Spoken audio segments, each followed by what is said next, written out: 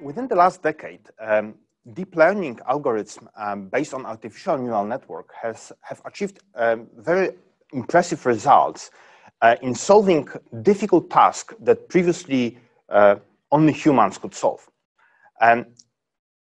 The artificial neural networks, although they are inspired by the computations of the brain, they differ from biological neural networks in many different aspects.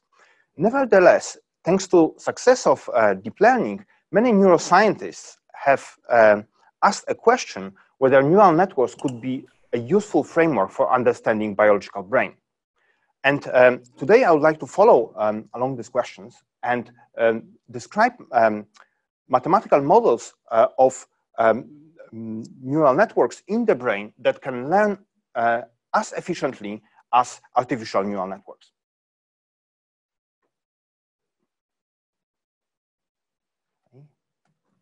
So I will start with a review of artificial neural networks.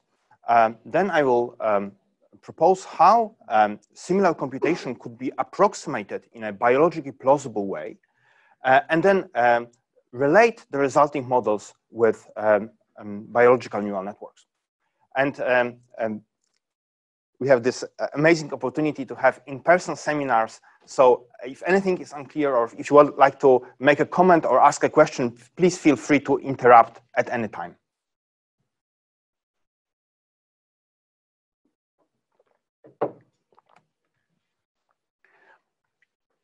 So artificial neural networks are algorithms which are inspired by the brain. And an artificial neural network consists of a set of nodes, which are represented here by circles, to which I will refer as neurons. And these neurons are located in layers. So here we have 3 layers, an input layer, an output layer, and a hidden layer. Each of the nodes receives input from all the nodes from the previous layers. And these inputs are represented by green arrows. And these inputs are weighted. So there's a kind of a parameter associated with each connection, which describes the weight of this connection or the influence of one neuron on the activity of another neuron. And essentially, the function of each of this neuron is to compute a weighted sum of its inputs. And the knowledge of the network is stored in these weight parameters. So these artificial neural networks can be trained to produce a particular output for particular input. And these neural networks are typically used for classification problem. And let me just give you an example of a problem of recognizing handwritten digits. So in this case, the input layer will have as many neurons, as many pixels are there in the images which we classify. And an output layer will have as many neurons, as many classes we can have. So, for example, for this picture, you can set the values of the input neurons to the brightness of the 2 first pixels, and then you will do it for all the other input neurons. And we want this particular input to produce an output where this neuron corresponding to class number 2 is active, while all other neurons are inactive. And during such artificial neural networks can be trained, where we present such training patterns, which are the pairs of input and output, and we modify the weight parameters in a way which I will describe in detail in a moment. So these artificial neural networks are actually quite old. So the famous paper popularizing them appeared in 1986, but they were already known in the 70s of the last century. But at the time, the computers were not sufficiently powerful to really take advantage of this technology. And only in the recent decades, people realized that when you train these networks on really large data sets, they can achieve amazing performance in difficult tasks, which, as I mentioned, previously were thought to require human intelligence. So, for example, an influential paper trained artificial neural network to recognize images. And in this study, a much bigger neural network was trained, and it was trained on over 1 million images which belonged to 1,000 classes. This is a very large amount of knowledge which can be kind of incorporated in this network. And this network achieved quite remarkable results. So accuracy on the test set, so on the different images on which it was trained, was above 62%. And this is pretty remarkable because there was 1,000 classes. So the chance performance corresponds just to 1/1,000. Yeah? And this was much better. This accuracy was much higher than any other algorithm at the time. And you can see examples of performance of this neural network on sample test images. So you can see images here, and here you can see the activity levels of 5 most active output nodes, and basically the pink corresponds to the correct answer, right? So the top row, for example, corresponds to the images which were classified correctly, while the bottom row corresponds to errors. But if you look at these errors, they're actually not so bad, right?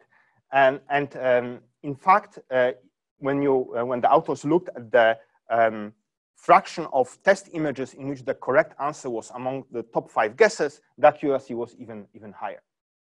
And you know, so this was the kind of like the first highly influential studies, but many studies have then developed and confirmed the accuracy of these deep learning models. And because of this success of artificial neural network, neuroscientists started to get interested in artificial neural networks again and ask if something like this can be used as a model to understand a biological brain. So this figure compares the organization of visual system in the brain with artificial neural networks. So, and you can say that there's some kind of like a high-level similarity. So here you can see a diagram of monkey brain, and color-coded are different visual areas involved in identification of an object. So while monkey perceives an image, the information from the retina goes through a number of areas, including the retina, subcortical areas, and then different regions of the cortex. So the early visual areas are typically numbered V1, V2, V3, and so on, and high level areas. So you have this kind of serial propagation of information to a number of regions. And in artificial neural network, also the image is propagated through a number of layers. So the first layer, second layer, third layer, and so on. So several neuroscientists asked whether you can actually see any similarities between these different layers of artificial neural networks trained to recognize images and brain areas. And this is actually the first study which was doing this investigation. So in this experiment, series of images was shown to both humans in brain scanner, where the activity of different brain regions could be measured, or groups of neurons in different brain regions could be measured, and to an artificial neural network trained to recognize images. So this was a highly trained 7-layer artificial neural network. And then what the authors did, they quantified the similarity between the pattern of activity in a neurons in a particular area of human brain and neurons in a particular layer of artificial neural network. And you can see that there is some kind of similarity. And furthermore, the similarity has the structure that if you look at the similarity with these early visual areas, which are just kind of, which are these first areas of the cortex which get the image, their pattern of activity is most similar with the early layers of these artificial neural networks. By contrast, the activity in the higher visual areas is most similar with activities of the last layers of the artificial neural network. Okay, so yes? Are you able to give a hint at what the similarity was like Yes, so I have a backup slide. So this is actually quite clever way how you get this kind of similarity, because it's not obvious, because of course you don't expect that the representation of the image in artificial neural network will be exactly the same as the brain, because there's many ways of representing the images. So the way you do this is, for example, let's say that you are looking at similarity between particular area of the brain, let's say V1 or primary visual cortex, and particular layer of neural network. So usually from a brain scanner, from a given area, you can read activity of several so-called voxels, which is like small regions of the brain tissue. And let's say that you have hundreds of voxels in this brain area. So for each image, you can get a pattern, which is a vector of 100 numbers. And then you can do the same for artificial neural network. It's very easy. You just have a vector, which is as long as the number of neurons in a particular layer. Yes. So you have this kind of vectors, which are the representation of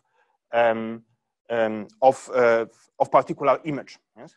So now you can then create a similarity matrix where you take all your images, and for every image you calculate the correlation between the representation of this image and every other image. So, for example, this is the similarity matrix for the brain area, which is the kind of late in the visual hierarchy.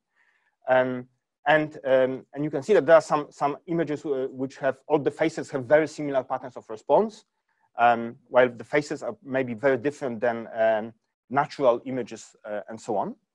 And then you can create a similar matrix for artificial neural network. And then what you then do, you essentially calculate a similarity between these two matrices. Okay.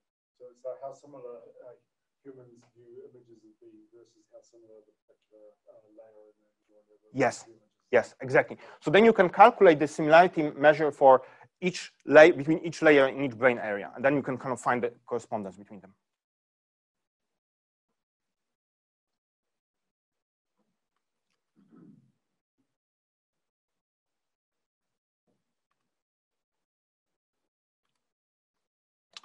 Okay,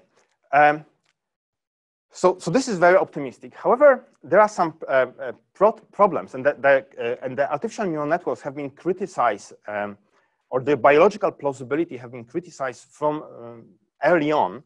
So there was, for example, a very famous article written by Francis Crick, who discovered DNA and then later in life kind of got interested in neuroscience.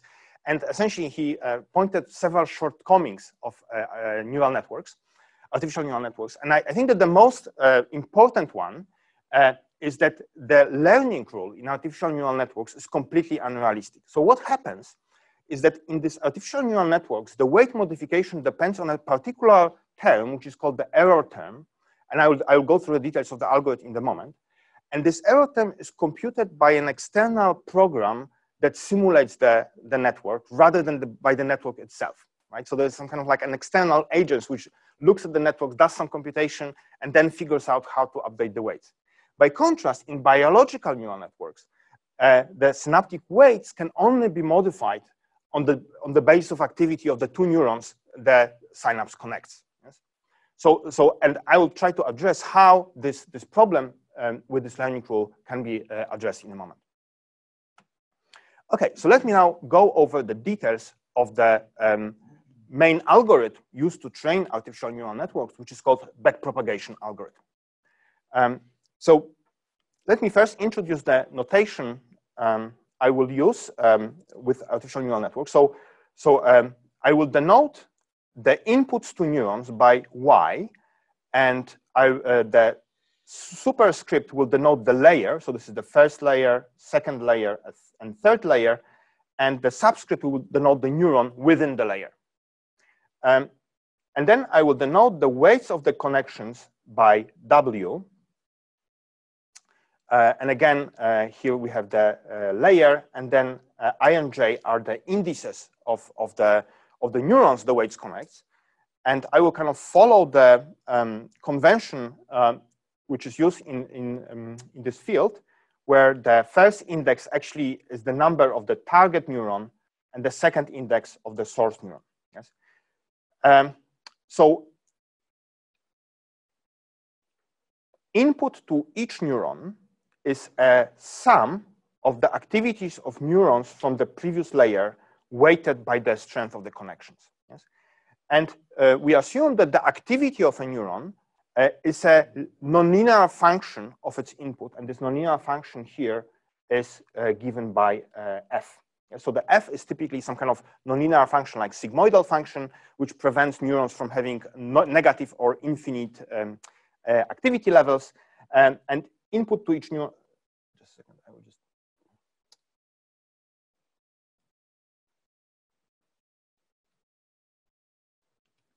Yes, an input to each neuron is a weighted sum of the activity in the previous layer. So during training, we'll provide the input and output patterns, which I will denote by S in and S out. And learning is aimed at minimizing the error made by the network. So the error, which I will denote by E, is defined in this equation, which is essentially the difference between the desired output and the output produced by the network. And this difference is squared and summed across all the neurons in the output layer. And during learning, the weights are modified in a way which minimizes this error. So we change the weights in the direction opposite to the gradient of this error function over the weight. So we essentially change the weights to minimize the error. And if you evaluate this gradient, you will end up with a very elegant rule for weight modification. So it turns out the weight modification is proportional to activity of a presynaptic neuron and the error term calculated with a postsynaptic neuron. So these error terms are denoted by delta, and they are defined in this way. So for the output layer, the error term is just a difference between the desired activity and the activity actually produced by the network. While for these hidden layers, the error terms turn out to be that they can be computed recursively from the errors in the layer above. And here you can see the biggest problem with this network, that the errors are not computed by the network themselves. So there is no node in the network which represent these errors. These errors are computed by a computer program which simulates the network. And of course, something like this cannot happen in the real brain. So this is the kind of criticism of this model. Any questions about this? Yes? I don't quite see why the real brain doesn't do that, because the environment, you learn a motor skill, it's the environment, feedback from your actions that being modified. Okay, that's a great question. So the problem is that this error term is not just one global signal which tells you whether your movement was good or not. You have an error signal associated with every neuron. So for every neuron in the network, you have to calculate a separate error term. And the way to think about this error term for each neuron tells you how the activity of these neurons should change to minimize the total error on the output. Mm-hmm. Remark a different way. Nothing in an artificial neural network is computed by the nodes themselves. They're all computed by a computer program. Yes. Right? So the same computer program calculates the forward propagation and the backward propagation function of the neurons. Mm-hmm. The real objection here is that those neurons don't look like biological neurons, and one should just come out and say that. Well, so there's several objections, and this is the second objection of Crick's. I mean, he listed several objections, but I think that this one is a smaller objection, because you can always say that this is an approximation of a real neuron, that, you know, this equation is an approximation of a real neuron. By contrast, when this plasticity rule, in my opinion, is the biggest weakness of artificial neural networks, because you really need some kind of external agent to... that seems like an incoherent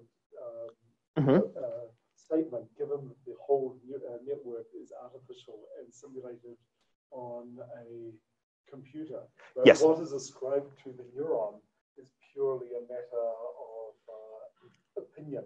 It's not anything which has any external reality. If it's going to be given external reality, it has to be with respect to some model of actual neurons. I won't press this. Yeah, yes. So I agree. So from computer science point of view, of course, but if you now look at now from the perspective of these neuroscientists who really actually try to map these neurons on the real brain, they now start to think about these artificial neurons as models of biological neurons.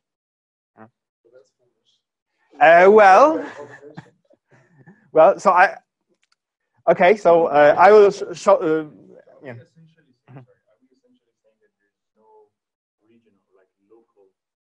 Error correction or plasticity modification. It all depends on everything.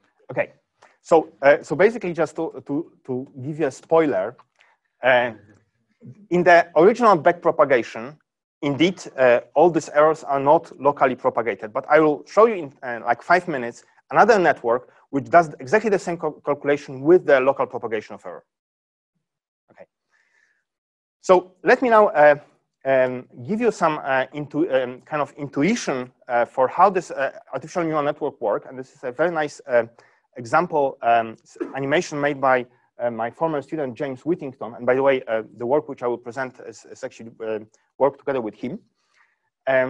So in this cartoon, again, I will denote the neurons with circles, and the color denotes the level of activity. So the red is high activity, white is zero activity. This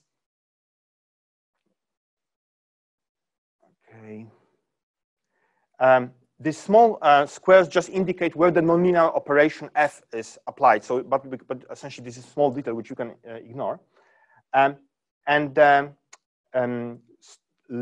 Thickness of arrows denotes the strength of the connections. So, in this network, for example, we consider a network. Just a second.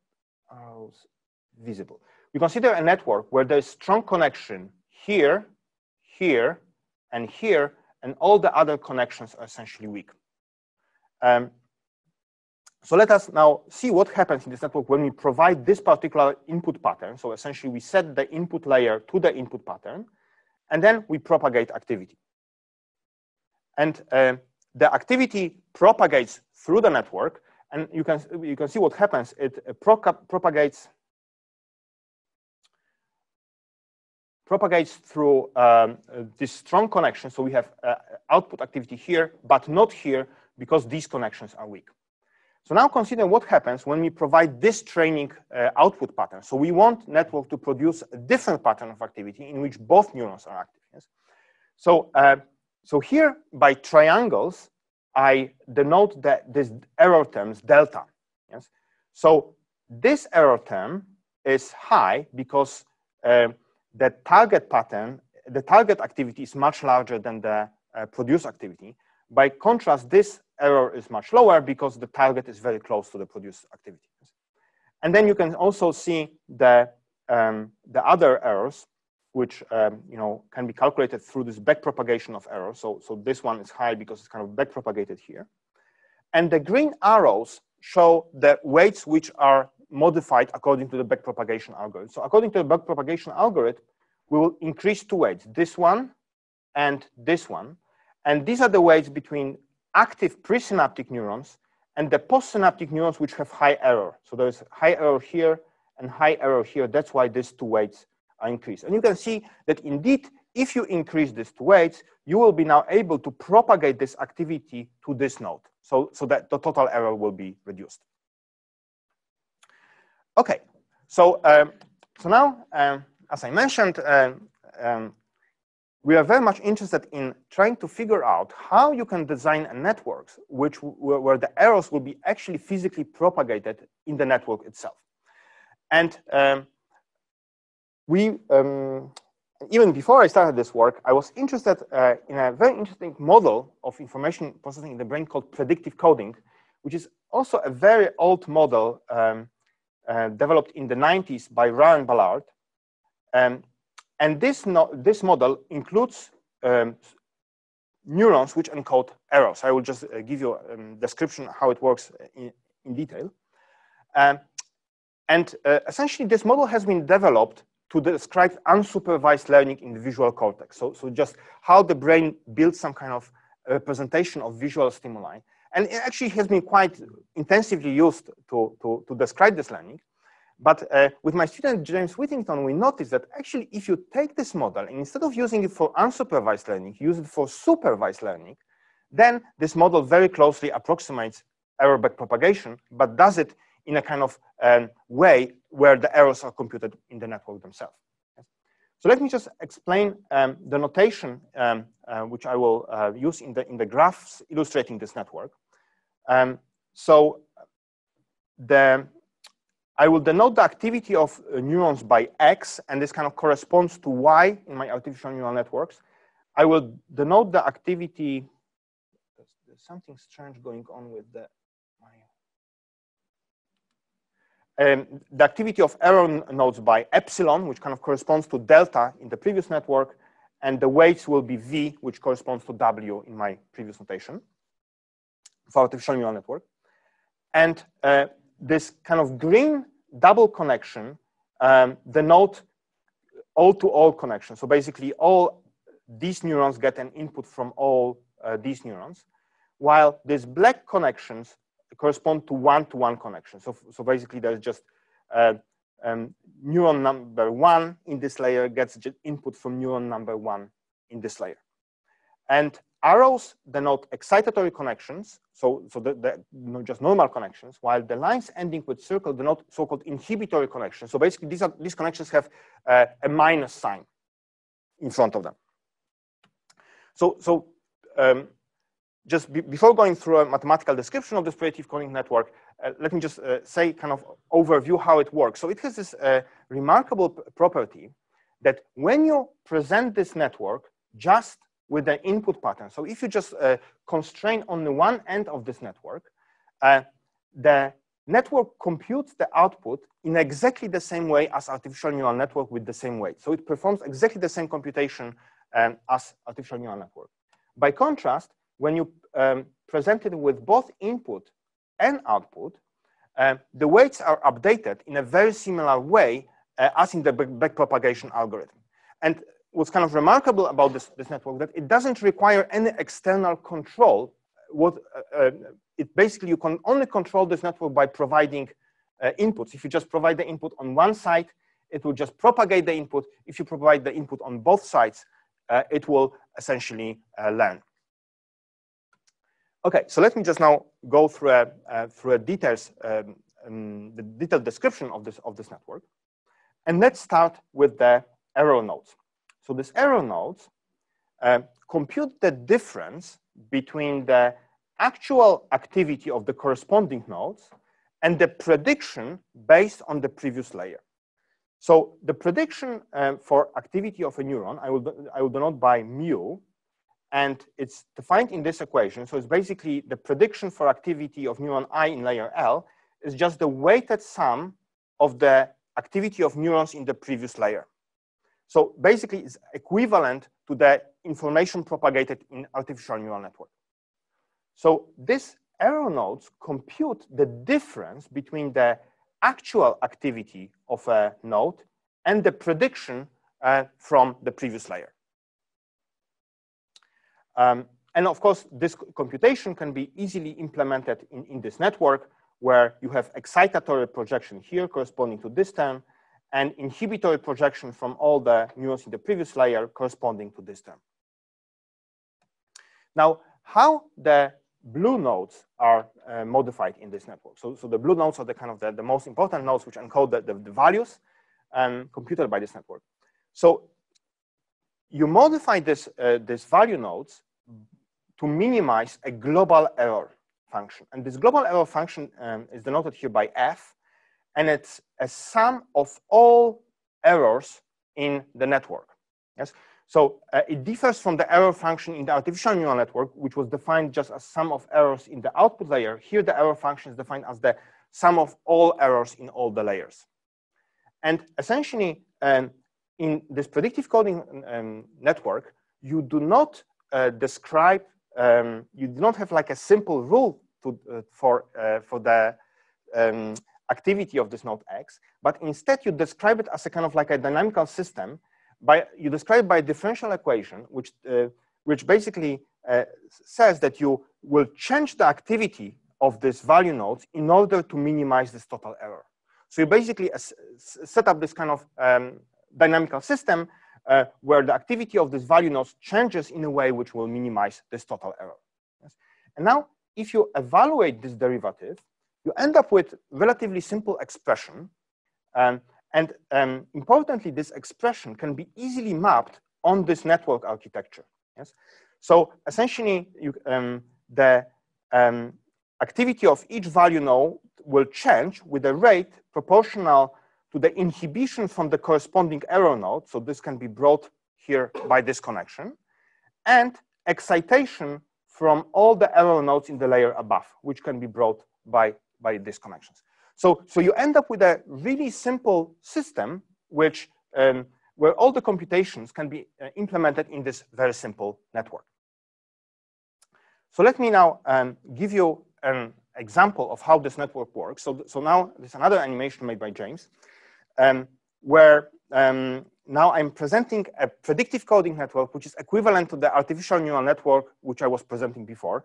So again, we have a strong connections here, here, and here, and weak connections everywhere else. And I'm setting the input layer to the same input pattern as before.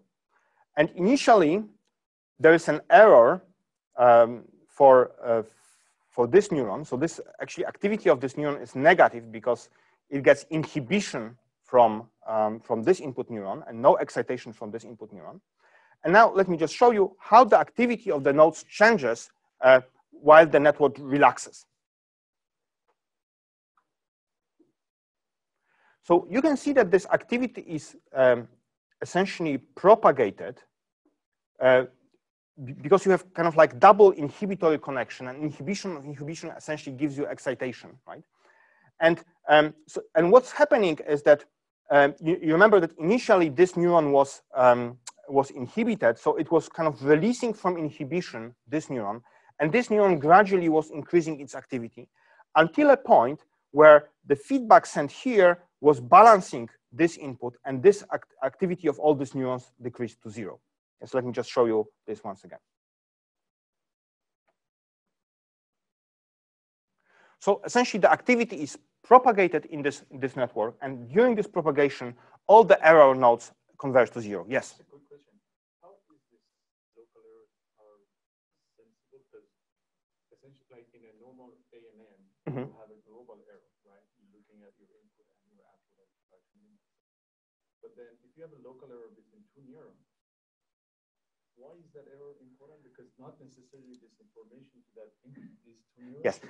So this is a great question. At this point, it's completely not intuitive why it is. But in 3 slides, I will try to argue that these errors are actually very closely related to errors in backpropagation. Yeah. So just this is key question. This is actually the key question which I will try to argue. But maybe before we look at what happens during training, let me just say, why the network produces exactly the same output as artificial neural network. So as you could see in the simulation, all the errors converge to 0. And it happened because I just constrained the input layer. I didn't constrain the output layer. So there was a lot of freedom in the system, and all the neurons were able to convert to values where the predicted activity is equal to actual activity of the neurons. And if this is the case, the activity of each neuron was equal to the weighted sum of inputs, which is exactly the same rule as in artificial neural network. So the network propagates information in exactly the same way as in artificial neural network.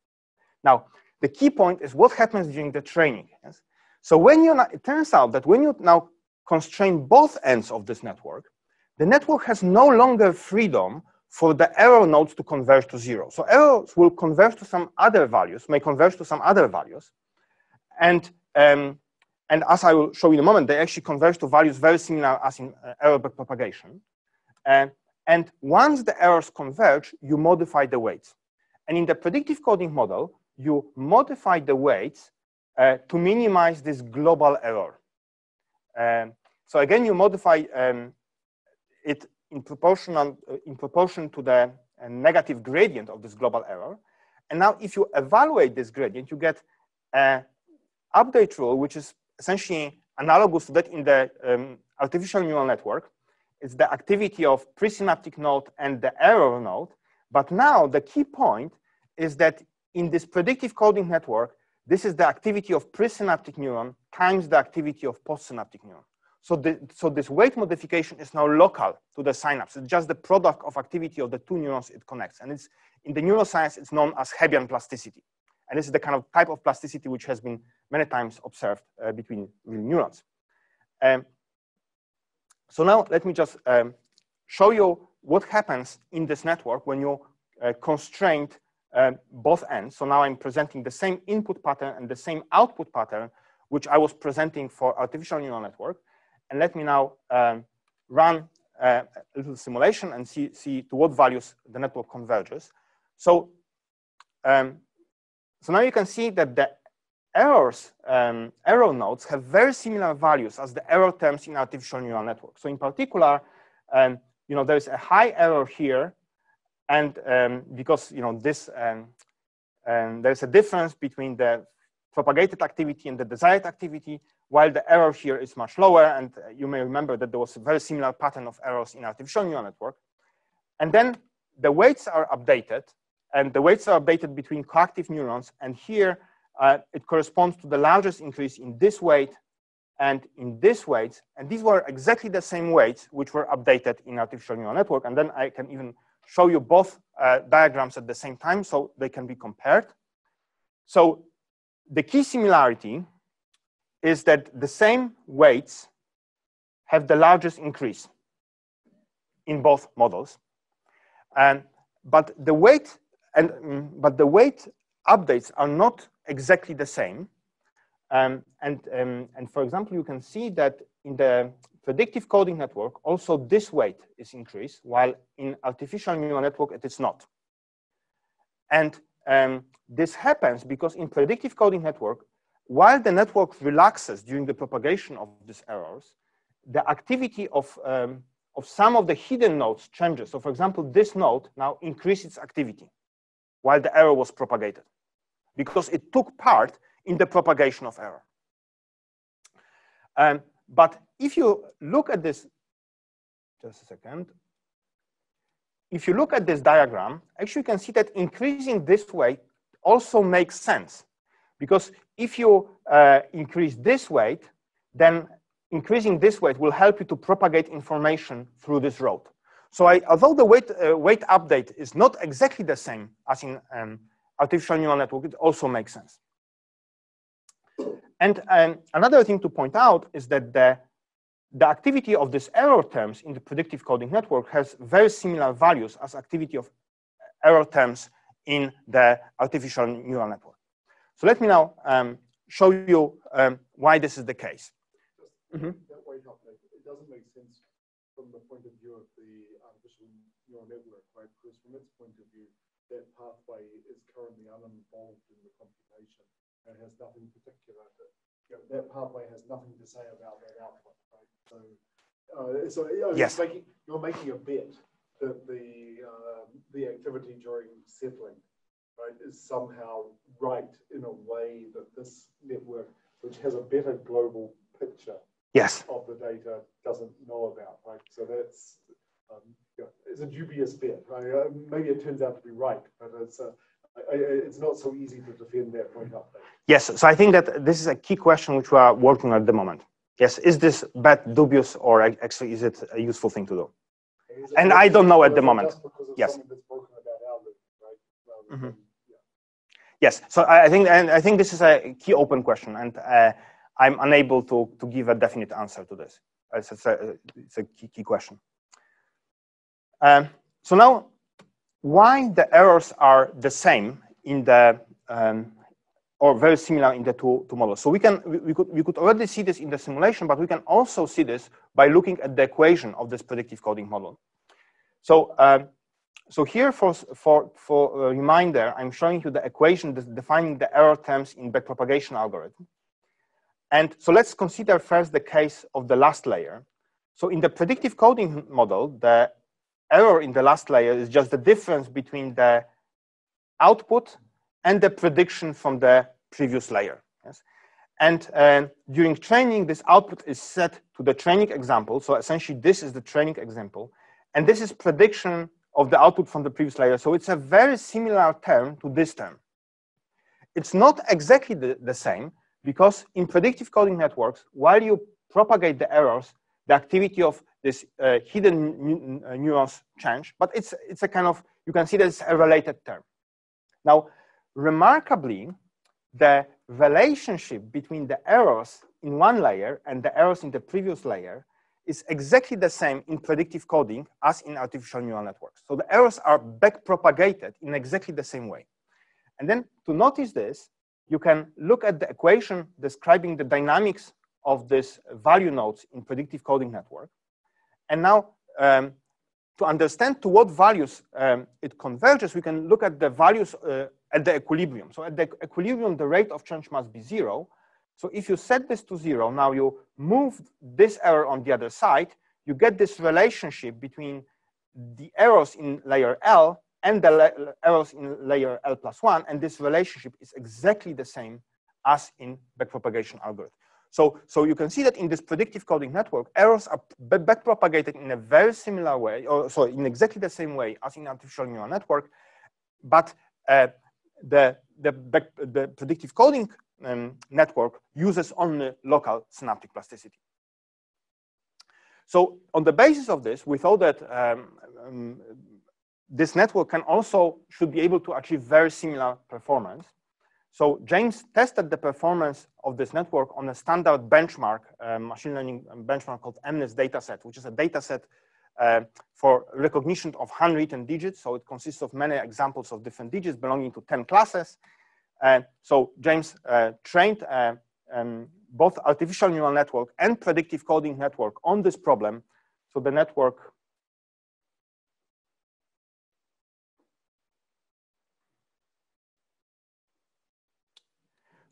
had, as many inputs, as many pixels in these images. There was 10 outputs and 2 hidden layers. And here you can see the performance of artificial neural network in black and predictive coding network in red. Here you can see the performance in the training set and testing set as a function of number of training epochs. And you can see that the networks perform in a very, very similar way. So which is kind of showing that these predictive coding networks could achieve exactly the same or equally good learning performance as artificial neural network without, with just propagating errors locally and updating weights locally. So this kind of gives you hope that you can build similar neural networks in the brain, or there are similar neural networks in the brain which also, propagate this activity locally. Yes. For the output layer, we have the ground truth. For the middle layer, what's the ground truth for the additional? Yes, the thing is that we don't have a ground truth, yes. And what happens in these predictive coding networks is that once you set the input layer and output layer, it tries to find the values of these hidden units which will minimize this total error. So basically, all these kind of hidden units go some kind of relaxation process where they converge to the values in which the total error in the network will be minimized. Yeah. So it's really interesting that, and this is the whole point, and this is actually not unique to this predictive coding network. In artificial neural network, you also are able to learn without having a ground truth for the hidden units. The rules are different because here we are just finding these hidden units which will kind of minimize the total error through doing this kind of relaxation process. In artificial neural networks, there's some kind of other rule for finding these desired values of hidden layers, or actually you don't even find them explicitly. Yeah, you can say that in predictive coding networks, the network finds this desired values explicitly, while in artificial neural network, there's no kind of explicit state of finding these desired values. Yes? So instead of propagating backwards a global error, as in the backpropagation of deep neural networks, you're having forward-backward propagation of local error. So that's Yes. forward, backward at the local level. Exactly. Is that correct? That's the very good way of looking at this. Yes. Yes. Given that you're doing local propagation through the layers, and the networks that you've been showing us are very shallow, is that not kind of a concern that maybe you're just equivalent because you've got a very low number of layers? Whereas if you had a really deep network with like 30 layers or something, then you'd get a very different behavior? Yes, so this is a great question. So we haven't really tested this. I'm not sure what is the deepest predictive coding network my students tested, but probably more than 2 hidden layers. I think that they went maybe to 3, 4.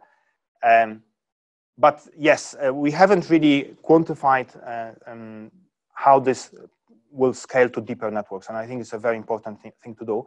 We hope that we have kind of reasons to believe that because of the kind of mathematical similarity of error propagation, that the rule of propagating error is exactly the same.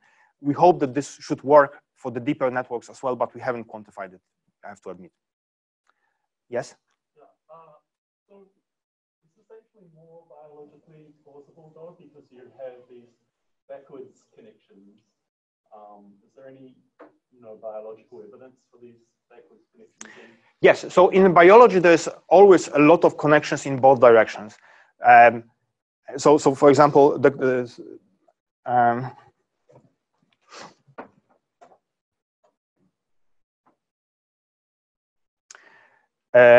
so I think that in this diagram you can see that between each kind of cortical areas in this visual hierarchy, you have a lot of connections in both directions. And in fact, we know a lot about the kind of architecture of these connections. So I maybe skipped to one of my later slides, which I wanted to use for some other purposes. So it has to be also said that this is a highly super simplified model. Yes, Cortex has very sophisticated structure. So it's divided into 6 layers. So here you can see a kind of a diagram illustrating the kind of key types of neurons and their connection strength and the correct connection frequency. And so the neurons have been divided into layer 2, 3, layer 4, layer 5, excitatory neurons, inhibitory neurons. We know how they are connected. And we know that certain neurons get input from the feed-forward input from lower areas. Different neurons get feedback input, and we know which neurons set feed-forward input, which neurons set feedback input. So there's a lot of complexity which we know, and I think that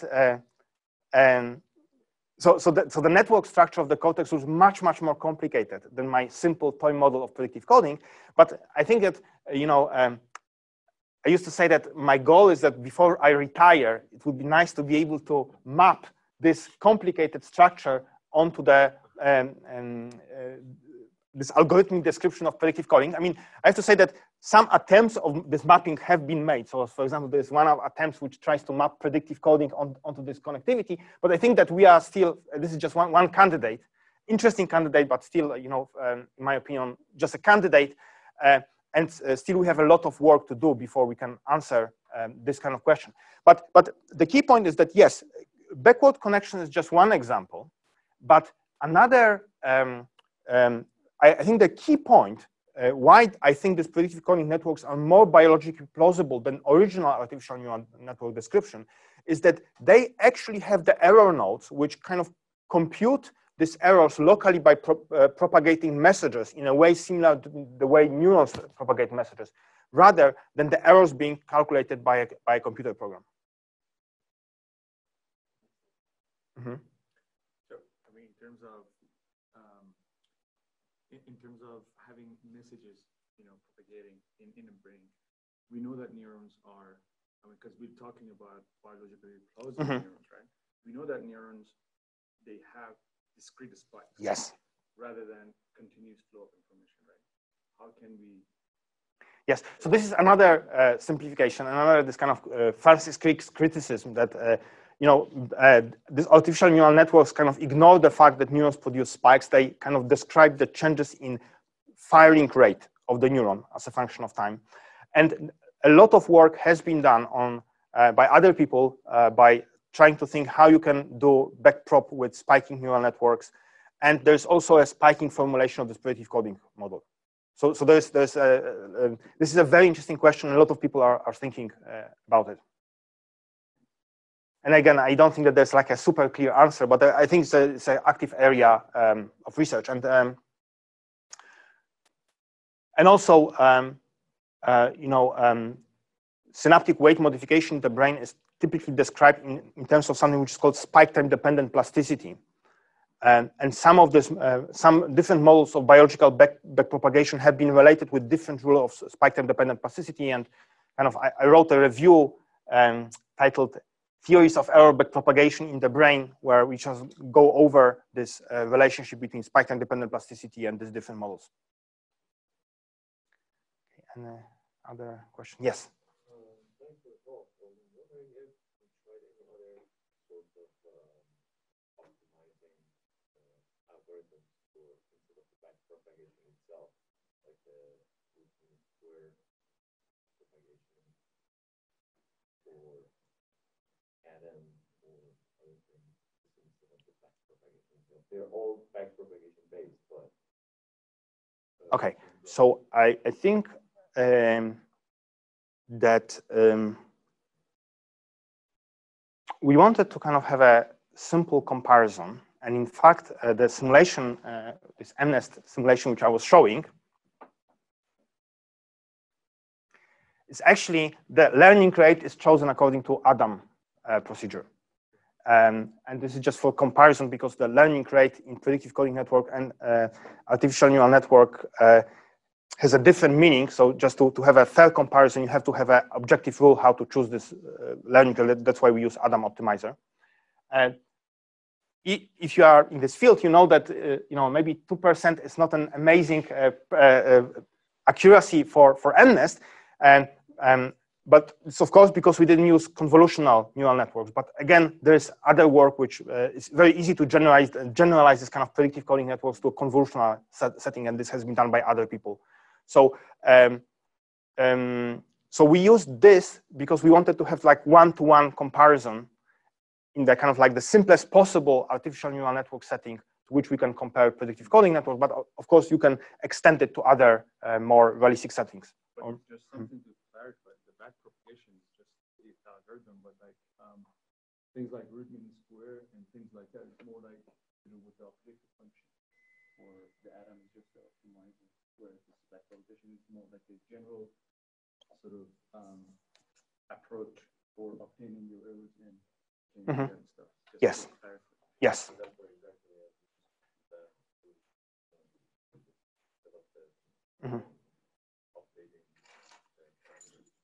Yes. Okay. Any other questions? Yes. What is the distinction between a grill and a convertible? Yes, that's a great question. So I had to look it up in Google. I was very curious myself. I'll just show the slide. So apparently, according to Google, grill is this thing. Yes. And convertible is this the kind of car with an open roof. So why is this a picture of a grill and not a Well, so the thing is that as a so these images were some kind of images which were classified by someone, by a human being, and human being just attached some classes to these images, and apparently this was the grill, right? And or this is a mushroom. I think agaric is. I just look it up again in Google. So this is some kind of like type of mushroom with some spots or something. So there's a lot of ambiguity of how you can call these different images. And in fact, you can see that this artificial neural network got images not correctly in a way you would expect humans to get them not correctly. Since you come back to this thing, your claim that the baseline performance is 1 in 1,000 assumes a uniform distribution over classes, which is extremely unlikely. Yes, yes. So that's, thank you. Look it up. Thank you. I don't know what's the, but it's definitely lower than this one. Probably less than 2%. Yes, probably less than 2%. Okay, another question. Yes. Biological plausibility criticism just looks really weak looking back on it. I mean, it sort of takes artificial neural networks very literally, whereas the brain's a very complex thing. You can imagine all sorts of ways that this sort of backpropagation of errors could have been happening.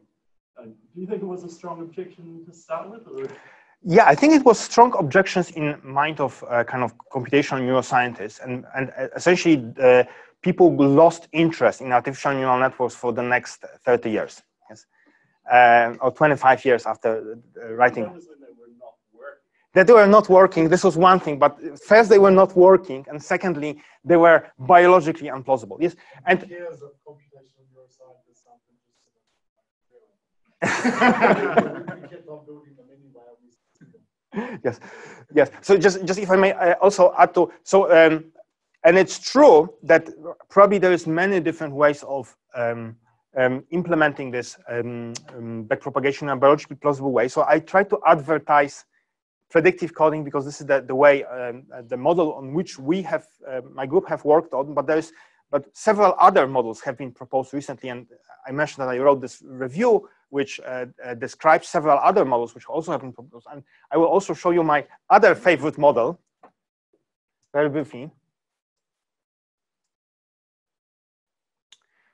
So another criticism you can make about this predictive coding network is that it has this kind of very unrealistic one-to-one connection between error nodes and these value nodes.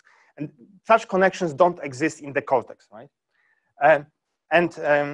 Recently there was a very interesting paper which proposed that maybe the errors are not encoded in separate neurons, but encoded in so-called apical dendrites of the pyramidal neurons. So the pyramidal neurons are the kind of the largest neurons in the cortex, and they have this one big dendrite which actually, so that all the feedback inputs are sent to this higher layer. So this apical dendrite is in a position to kind of calculate the error, and they proposed that maybe the errors for the neurons are represented in this apical dendrites, and there was actually several of models like this, and my favorite model was proposed by Sacramento et al.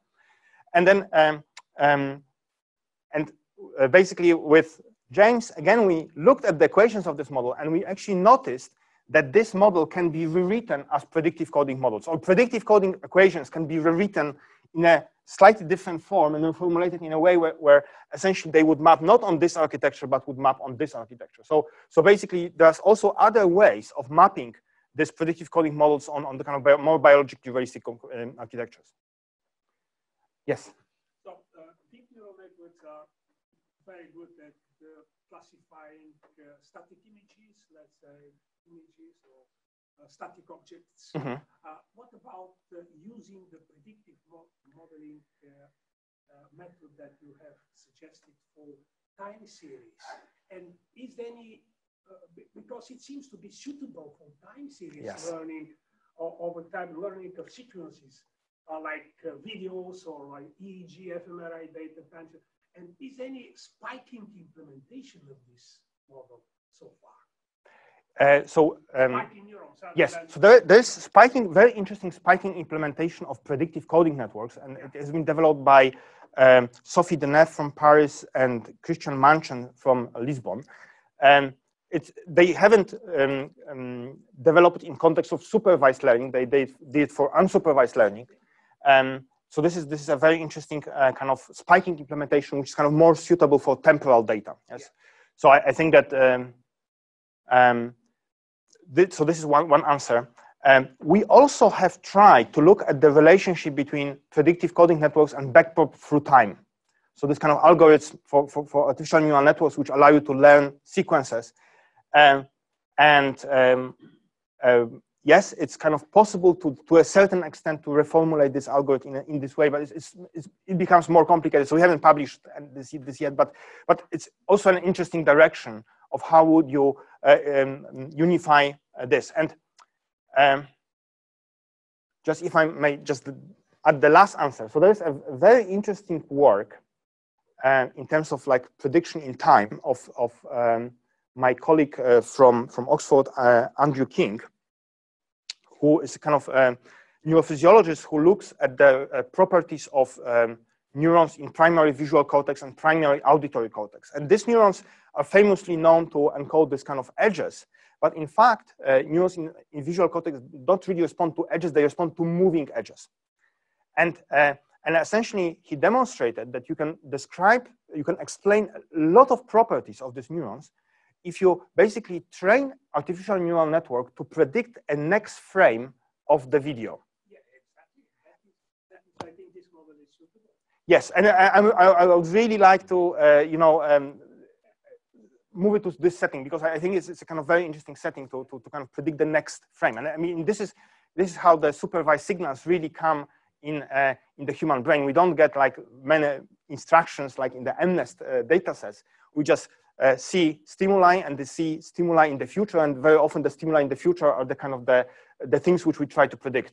We shouldn't, however, assume that deep neural networks are not good at time series, right? State-of-the-art speech recognition and speech synthesis is all running on deep networks, so they're perfectly of course. And for that matter, state-of-the-art video prediction.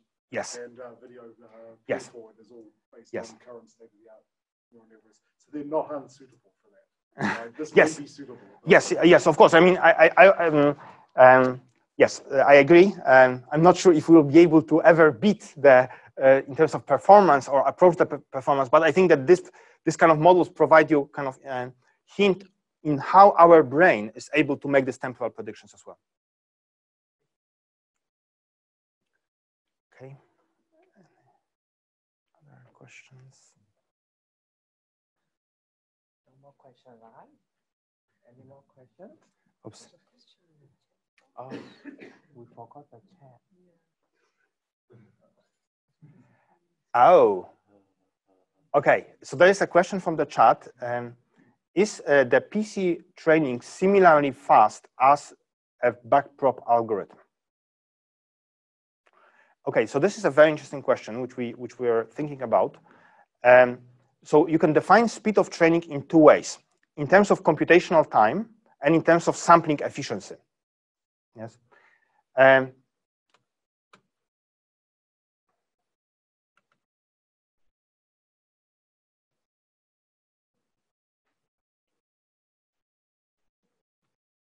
So in this example, you can see that you have a number of epochs on the x-axis. So in terms of the number of samples and sample efficiency, it was equally fast as artificial neural network. In this particular simulation, the computation time was much slower than artificial neural network, but at this time, we haven't really figured out how to optimize this predictive coding networks. I think now my other student, Yuhang, figured out how to kind of optimize the performance of these networks so we can kind of simulate them almost as quickly as artificial neural network.